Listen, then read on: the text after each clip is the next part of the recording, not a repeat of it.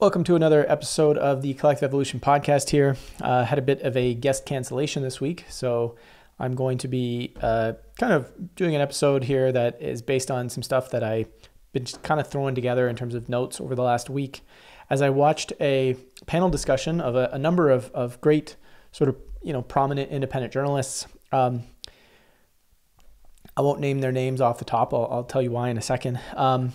But I saw that in this panel discussion, so it was kind of about, should we trust Elon Musk, and sort of this question of like the Twitter files and what's going on there, and it perhaps raised the question of like, are the Twitter files happening sort of as a way to get everybody to see Elon Musk as this next billionaire savior, and that's kind of the agenda or the play, is that you get this billionaire savior to come in and gather up all these alternative folk into trusting him so that the transhumanistic agenda can push forward and we can get the Great Reset and so on and so forth. And, that's kind of what's being presented in this discussion of can we trust Elon Musk, as these journalists sort of put together this panel discussion. And I had a number of ways in which I would love to have critiqued. I wish I was on the panel to sort of discuss and push back on a number of the things that were being said, because, it kind of felt like an echo chamber of narrative capture that was taking place. And I thought that it would be really interesting to bring up all of the holes that were really in the theories that were being presented, as from my perspective, this was a video that was kind of like condescending anybody who doesn't just believe what is being said on this panel, and sort of like pushing it in such a way where it's like, look, it's so obvious that Elon Musk is purely a bad man, that nothing good can come of what he's doing, and that everything is just an agenda, and he's actually just controlled opposition and so on and so forth. And there was so many things that were just paradoxical, that didn't make sense. And I think it just illustrated a way in which narrative capture is creating so much noise in the information landscape and is making it hard to have meaningful discussions with various types of people around the current events that are taking place in our world. And what I mean by noise is that when I write about Elon Musk and this Twitter file story, and I see comments, where I can tell somebody hasn't even read the article that I wrote and seen what I said about it, yet they're saying, this is all an agenda, this controlled opposition, and they're running all of this nonsense in response, and I will question them like, yeah, but did you read the article? Yeah, but what about this? Yeah, but what about that? And you can tell that they have not considered any of these questions, and they just keep coming back with more rhetoric and more rhetoric and more rhetoric, which is Elon Musk is always bad. There's no other way to interpret it, and that's it. That's all. And of course, my content is saying, don't trust Elon Musk. I'm not suggesting you trust Elon Musk at all. I'm asking you to take a step back and look at what's happening with regards to so many things related to the Twitter files, so many things related to Elon Musk, and what is being shown? What are we learning? What are we seeing? How might this benefit this group of people over here waking up to something? And maybe this group of people over here has a new, amount of evidence now to support the theories they've had for a long time about censorship. But really, can you take a step back and look at what's happening? And when I find that a lot of people they can't take that step back. They're stuck in their narrative of just sort of pessimism and seeing Elon Musk as just this bad person, no matter what. I think to myself, where does this come from, right? Why are we in a position where we're foregoing sense making? We're not looking deeper. We're not trying to see what's going on. Instead, we want to be certain about a narrative and always be certain, and then fill all of the information that we gather, everything that we see that happens in the world around us, we're forcing through this narrative, even when it doesn't fit. And that's kind of what I want to talk about today, as we had a guest cancellation, and this is what we're going to be doing now so that I'd have an episode. So I want to start it off with, again, I don't want to talk about necessarily, who the folks were on this panel discussion, because I'm not here to call anybody out. This is about concepts. This is about empowering us to ask better questions, not assassinating other people or saying these people are not good journalists. I think every single journalist on this panel is a great journalist. Like I said, I felt like there was pieces to the puzzle that would have really benefited in a conversation from just more balance and more discussion back and forth. And I think it's important that as an alternative media audience, we don't get caught up in following any particular source and saying, well, this is the best source, and these are the people, and I trust these people all the time, or whatever it might be. But really starting to notice sources where, these sources are willing to change their opinions. They're willing to admit when they don't know things. They're willing to, sort of acknowledge both sides of an argument. They're comfortable with the uncertainty of something, but are asking good questions and are seeing where the evidence leads. And they're not trying to manipulate their audience to see things in a particular way and get caught up in this narrative capture, which happens to be a very profitable way of going about making money is through narrative capture, but it's not leading to good sense making. And we talk about that in episode 3 of this podcast, which you can check out. I talk about this issue a lot of how so much of what's happening in media right now is not built around us becoming really good critical thinkers, but around us, getting caught up in narratives and whether it's alternative or mainstream or whatever it might be, but being in this space where somebody else is going to do the thinking for us, then we kind of take this in and hold it as our ideology. And then every time we see a piece of information, we check with our ideology and see what's going on there. And I think we need to get out of that, which is why we've created a number of resources in our membership, including a Overcoming Bias and Improving Critical Thinking course, which basically empowers people to think more clearly about independent media, mainstream media, anything that they're reading or looking at, and even notice their own biases. And a lot of the feedback that we got from this particular course is that people felt significantly more free in the way that they looked at information. Not only were they looking at information more effectively, but they felt more free to see different sides and different perspectives of things. So that's there, join.explorelounge.one if you want to go check that out. But let's get on to the topic at hand here. So like I mentioned before, this panel discussion was really exploring this question of Elon Musk, the Twitter files, and a number of the conclusions that were being drawn really kind of rubbed me the wrong way because they didn't match the pattern through which most things are occurring. And I felt like there was a lack of acknowledgement of how this pattern did not make any sense whatsoever. So here's what I mean by that. Typically what we see in so much of how the mainstream is trying to control a narrative is we see them getting either very, very involved, or we see a media blackout. So let's say something happens and the media wants to start and control the narrative first.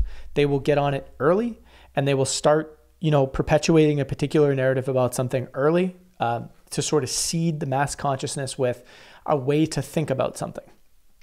An example of that is the way CNN covered, sort of the FBI Twitter file stuff. Is they wrote a piece that was essentially saying, the Twitter files are basically a nothing burger. The FBI did not pay, Twitter to censor people. They didn't bribe them to censor people. Therefore, what Elon Musk is saying about the Twitter files is nonsense. When you actually read the piece, you could tell that this author this is from 1 month ago, is almost desperately trying to seed into the narrative of the public at the time that this story of the Twitter files and the FBI's involvement in paying Twitter is not worth looking at because it's not really true. But when you actually look more closely, the CNN article down closer to the bottom is essentially saying they paid Twitter money to basically pay them for their time of going through and collecting data and censoring people. So they didn't bribe them to censor people. They paid them for their time to go through and collect data and do this stuff, right? And so it's this headline that's like trying to almost like manipulate people into thinking, well, this is not really a legit story. But it still is exactly what the Twitter files show, which is that the FBI got involved in paying Twitter to go and censor people, but they're paying them for their time. It's not a bribe. You know what I'm saying? So you can see how this slight, subtle manipulation in media trying to get a hold of the narrative. But when you look at the larger picture of what the mainstream media is talking about when they're looking at the Twitter files, is there's very little discussion about it. Most of the discussion goes back a month ago. There has been so many drops of these Twitter files, over the last, month and a half, and the mainstream media is pretty much not talking about it. You would call this a media blackout, right? And when they do talk about it, it's either Fox News talking about how, it's basically showing that, they were meddling the governments were meddling with social media in trying to censor and control narratives around COVID-19. Or you see that, they're just, again, they're trying to downplay it as it's not really a big deal, like just don't talk about it. And then the rest of it is just a blackout. And so the pattern is typically that when you have a media blackout, or when, they're trying to control a very specific narrative, that there's something wrong with this situation, right? The mainstream doesn't know what to say about it. The mainstream doesn't know what narrative to go with. And it's usually because the evidence at hand, especially in the case of the Twitter files, is so clear on what's going on. It's what people talked about this whole time. People were claiming during COVID-19 that credentialed scientists and credentialed doctors and people that were sharing peer-reviewed journal, even when they were taking screenshots of CDC data and saying, look, the data says that, children are not at risk of COVID-19, and then posting that on Twitter, and then Twitter says, oh, but this is misleading information. It's like, it's the CDC's own data. How is this misleading, right? The CDC's data says that kids are not at risk of COVID-19. They're not dying en masse, yet the narrative in the media is that it's hyper danger to kids, right? So it doesn't line up, and then Twitter's there censoring, right? So all these things that people were talking about during COVID, we have the receipts now. We now have the data, the hard evidence that's exactly what was going on. And this is why the mainstream media doesn't want to talk about this, because they were on the side of calling out all these quote unquote conspiracy theories, that now these receipts show that, yeah, the mainstream media was essentially irresponsible in the way they were projecting a level of certainty about how wrong all of these alternative perspectives and these anti-vax perspectives were, when really they were correct in their assessments of it. And the mainstream media just didn't look close enough. And what I'm saying with regards to these Twitter files and this panel discussion that I watched is that the alternative folks there are kind of doing the same thing now. They're trying to undermine these Twitter files, undermine the independent journalists that are bringing these Twitter files out, because the narrative to them is that these Twitter files are only here because somebody is trying to make Elon Musk look like a savior and wrap everybody up into this transhumanistic agenda. But the evidence doesn't really support that entirely. Yes, you can look at all of this data, which I totally agree with. You can look at Elon Musk's past connections with World Economic Forum, the Young Leaders sort of education program that he's gone through, as with many, many other people. When it comes to the World Economic Forum, you can look at all of these pieces to the puzzle with regards to AI, with brain implants, and all these pieces that make Elon Musk seem like a technocratic sort of elite that is trying to push forth this transhumanistic agenda to some extent. Whatever that looks like depends on how you see things. And I think all of that is true. I think the evidence suggests that we should be weary of Elon Musk. We shouldn't be trusting Elon Musk blindly. Nobody should. Just as nobody should trust what I'm saying. Nobody should trust what those journalists are saying. Nobody should trust. You have to look at the data. You have to look at the information for yourself and be open to what is occurring. But what we're seeing here is like this narrative that Elon Musk is just being positioned as a savior. Well, who's positioning him as a savior? This is what I'm curious about, because one of the ways in which these alternative journalists were just saying, you're an idiot if you believe that Elon Musk could do anything of value, is they'll just say, well, you look at all this Elon Musk fanboying that's going on out there because of the Twitter files. And it's like, well, from what I'm seeing, the mainstream media is not presenting Elon Musk as a savior. Instead, they're just assassinating this guy as one of the worst humans out there. They're avoiding, there's a media blackout on the Twitter files almost entirely. They won't talk about it, which doesn't match the trend that normally is out there when they're trying to create a narrative. On the alternative side of information, when you're looking at how they're covering Elon Musk, most people are like, well, we're pretty weary of Elon. We don't know what to make of this sort of rogue billionaire. We don't really know what he's doing. We don't know what he's up to. We don't know what his agenda is. We don't know why he bought Twitter. We don't know if he's truly committed to free speech or if he's not. But what's coming out right now with regards to the Twitter files is revealing what we were all thinking behind the scenes. And millions of people are waking up to the reality of their government meddling with big tech as a result of these receipts that are coming out, this evidence that's coming out. Yet these journalists were saying, don't pay attention to the Twitter files. There's no point in paying attention to the Twitter files because it's all an agenda to get everybody caught up in Elon Musk saviorism. But I just don't see that happening. And I don't see very many people, if any at all, really promoting that narrative. What I see is some people having a sense of hope that it's possible that truth may be coming to the surface, and that it's possible that Elon could be, in this instance, doing something that could be helpful, right? So again, you have a spectrum of Elon Musk and his actions that are, potentially trying to protect free speech and bring more free speech to Twitter. You have this discussion around Tesla Motors. You have this discussion around, environmentalism. You have this discussion around transhumanism. You have all these different discussions that Elon Musk is somehow a part of, going to space, so on and so forth. And people are trying to take the entirety of what Elon Musk is and use it to just eliminate, so take one aspect of him and use it to eliminate every aspect of him. Don't pay attention to anything because it's an agenda, because he does this one thing over here, or these two things over here that are not that favorable. That suggests that for sure this Twitter file is just an agenda to manipulate your perspective and make you think that something good is happening when really it's not. Really something good is not happening, right?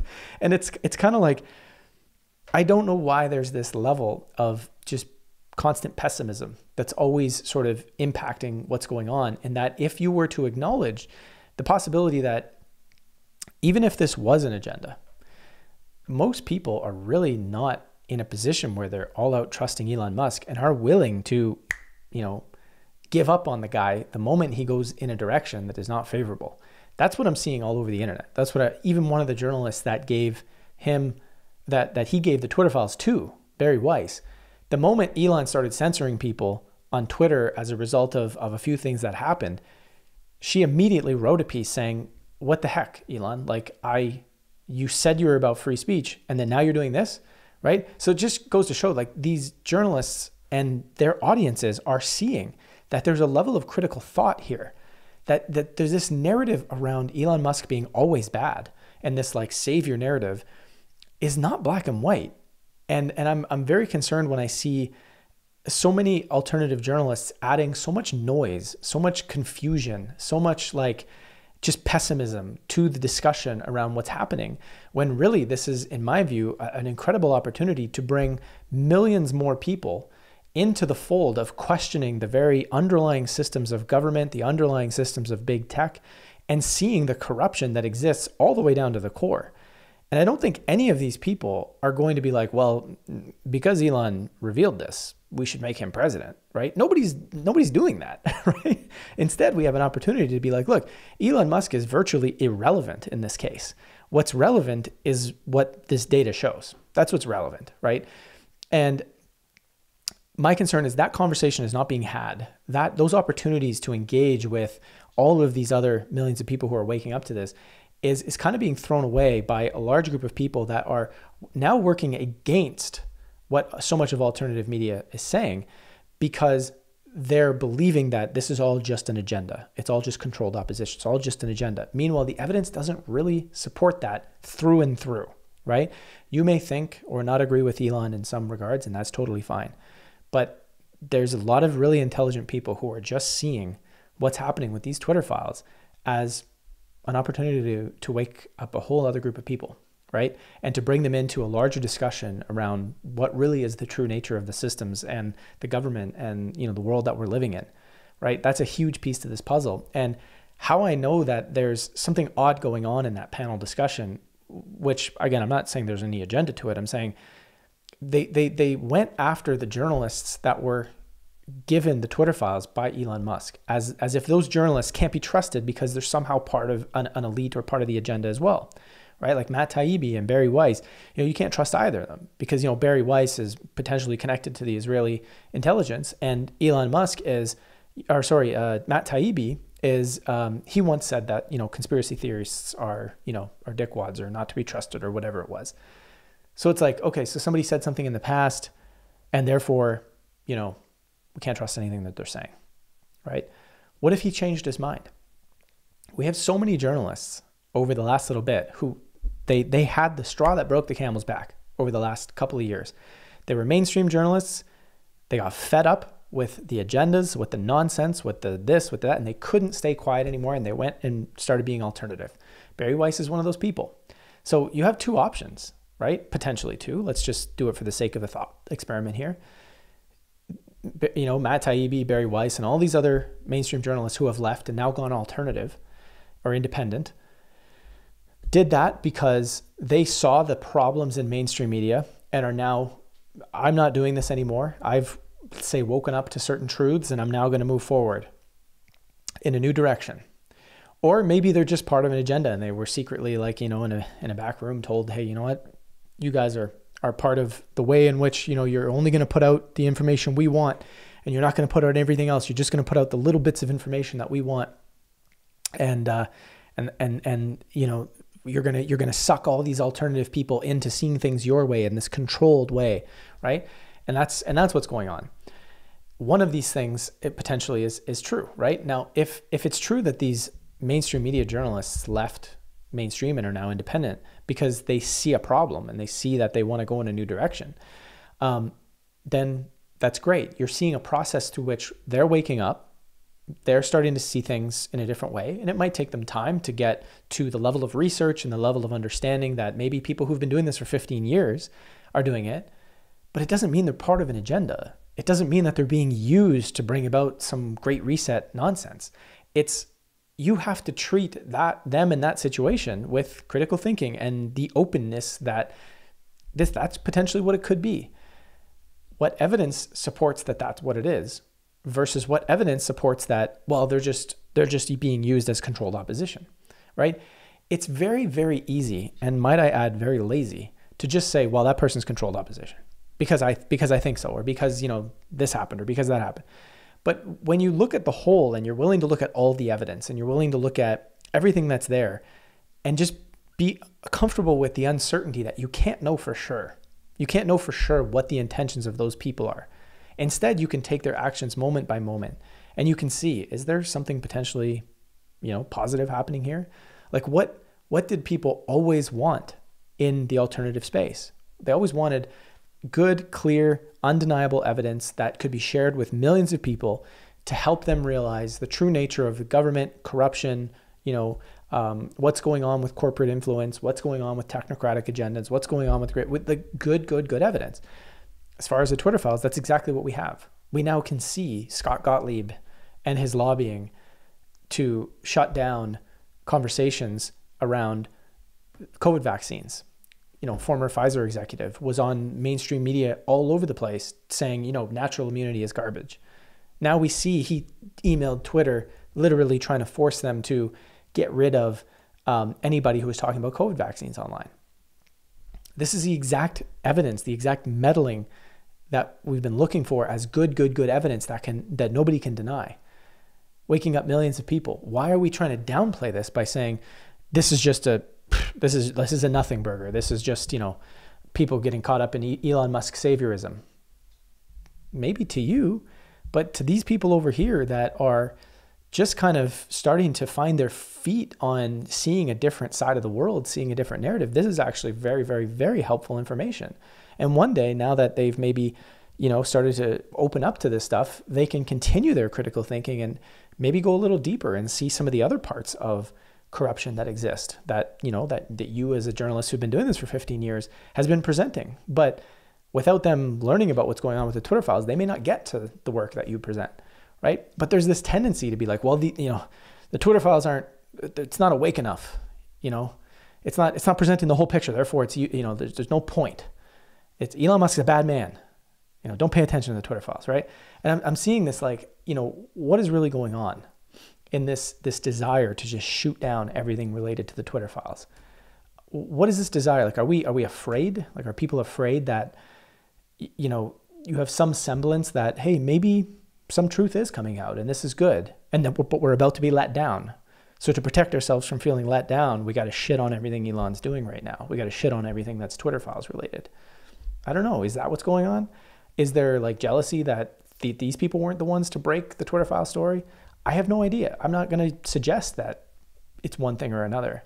What I'm suggesting is that the script is being lost, that there's a ton of potential for people to see what's going on here. And instead of just kind of acknowledging that, there's just all this noise being added, right? Like I write something about the Twitter files and I see all these comments of people being like, controlled opposition, don't pay any attention, blah, blah, blah, blah, all this stuff. Blah. And it's like you try and talk to these people, and it's like talking to a wall. It's like you're talking to somebody who can't even compute evidence versus, hypothesis, right? And what is that? That's a result of narrative capture. That's a result of, I don't care what the evidence says. My narrative is this, and therefore that's the only way in which I see the world, right? So there's no freedom there. You're seeing things through your lens. You can't even communicate effectively to people because Twitter files, but over here, World Economic Forum, young leader, therefore don't trust Twitter files, right? But it's like, hold on a second. No one's asking you to trust Elon Musk. Just remove Elon from the situation for a second. Just look at the Twitter files. What is it showing? Evidence of corruption and collusion. So let that be the story.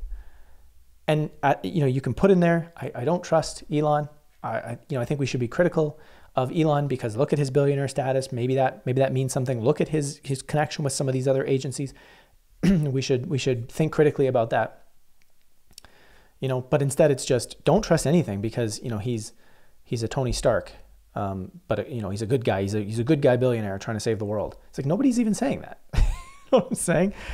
So it's like, my take is it's like we have to be willing to kind of see the signal, leave out the noise, and in my opinion, just be responsible as content creators and content consumers to admit what we know and admit what we don't know, and stop trying to be so certain on exactly what is happening and pretending like we know people's intentions when we don't know their intentions, right?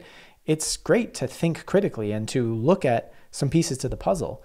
But when you're condescending towards people saying that if you even consider that something good is happening, you're still asleep, you're still an idiot, you just don't get it, right? Then we're starting to lose the reality of what's going on, and we're creating more noise, and we're not really advancing the conversation in a reasonable and meaningful way. We're just stuck in narrative. We're just stuck in seeing things through our lens. What I don't want to see happen is people shut down their inquiry. They're taking a closer look at the situation because, some of their favorite journalists have said, don't believe anything Elon is saying with regards to the Twitter files and with regards to this stuff because, it's just a transhumanist agenda, right? Talk about transhumanist agenda, do whatever you feel like, but the reality of the situation is there is still good that can come of this, right? There are still some positives that we can take away from what's going on with these Twitter files. And I don't think that we necessarily should be seeking to create audiences that are super caught up in seeing things through one lens and through one way. And it's like, believe us, or you're just kind of an asleep, idiot who watches too much YouTube, right? I just don't see how that is helping to add to the general conversation out there in a meaningful way. But that's it. That's all. Again, my focus here is I wanted to just provide some thoughts on this piece. I don't know. I know a lot of people watched this panel discussion. Again, I'm not naming the names. I'm not going through that because there's just been too much drama over the course of the last 15 years in this space with regards to, if you say something negative about somebody, you're controlled opposition. You say something negative about somebody, oh my God, but it's like, no one's even saying anything negative, right? That's not what I'm trying to do here. I'm literally just trying to say that at the end of the day, I think it's important that we're responsible with our word and that we're doing our best to create a situation where we're creating audiences that are open, that are curious, that are being, that are able to hold a conversation about a particular subject without it just resorting to, oh, don't believe anything, that's all controlled opposition. Oh, that's all nonsense. Like there's tons of people that I cannot converse with in my own audience at times because there's this absolutism that has, there's just a shell there of absolutism that doesn't allow there to be a consideration of other ideas.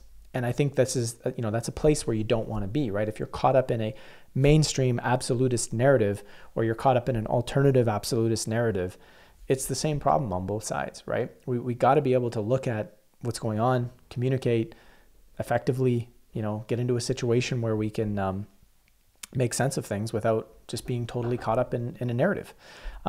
And that's pretty much it. Anyway, just to summarize, again, this wasn't necessarily meant to be a piece that was supposed to be saying, hey, look, all these journalists are wrong or this, that, whatever. It's an appeal to being able to be okay with uncertainty and being careful not to dive into these narratives where we're so absolute. Like when I see independent journalists assassinating other independent journalists, saying, don't listen to anything they're saying, they can't be trusted for flimsy reasons. And because it's like an attempt to hold on to a narrative that is very black and white, that acknowledges that there's no nuance, there's no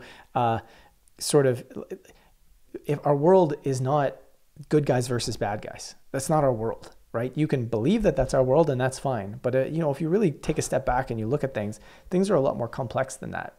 And when I see this desperation to hold on to the good guy, bad guy narrative and throw at evidence and sort of use flimsy evidence to paint people as bad so that you can hold on to the good guy, bad guy narrative, then I start seeing issues in the way information is being presented. And I want viewers to be able to think critically and notice, like, hey, what is going on in that discussion that is pushing people into this, believe everything that I have to say, otherwise, you're asleep. Like the moment somebody's trying to like offend or is trying to sort of shut down dialogue by saying, well, if you don't believe me, then you just don't get it.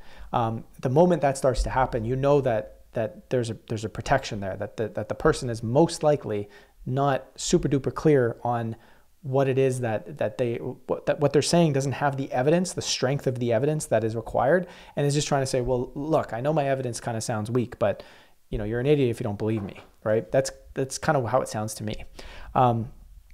But I just wanted to bring up some of these points. Curious to hear some of your thoughts. At the end of the day, we produced, our mission is to produce as many people as possible that can think critically, that can look at the situation and be embodied, as they navigate news and information in their world, and as they navigate the human condition, as we try and make sense of things as a group together and have conversations that are respectful and meaningful, without just getting caught up in narrative capture and having to insult other people because, at the end of the day, we just don't agree with them. We should never resort to that. But that's it. That's all. I mean, if you want to check out our bias course, bias and critical thinking course, you can go to join.explorelounge.one. I'll put a link below, and you can become a member. You can check it out. Again, I think in this day and age right now, it's a super important tool to be able to discern, is what I'm saying full of nonsense and bias? Is what another journalist saying full of nonsense and bias?